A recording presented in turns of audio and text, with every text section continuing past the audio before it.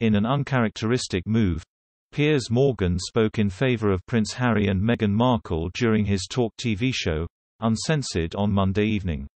Speaking to royal editor Katie Nicholl and socialite Lady Colin Campbell, the broadcaster slammed Prince Andrew for his involvement in recent royal events and his speculated involvement in the Queen's upcoming Jubilee celebrations.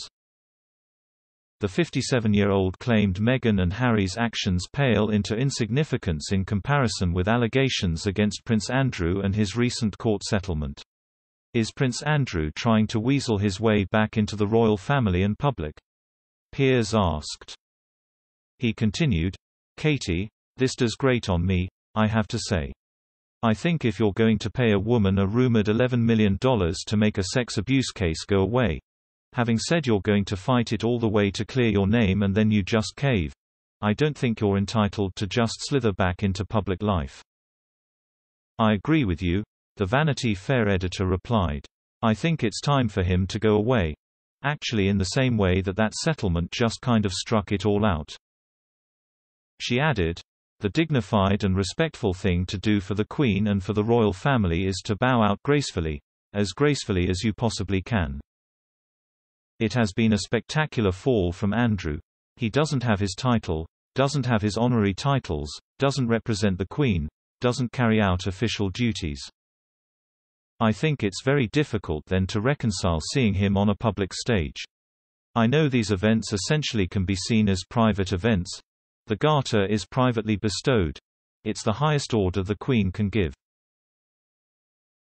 This is once again going to distract from all of this, and a lot of people will be thinking why. And I know the American audience that I write for, every time the Queen is seen with Andrew, it troubles them." "It does," Piers commented. "And also, they also think, quite rightly, that, well, it'll come to Lady Colin Campbell now. First of all, good evening to you. I do think that, for example, we give Meghan and Harry a hard time. I think justifiably, in most cases, but what they've done, to be honest, pales into insignificance in my opinion, to a senior member of the royal family paying millions of dollars to make a sex abuse case go away. But you don't share this view? You think he should be able to come back?" "I certainly don't share this view," the 72-year-old replied, shaking her head.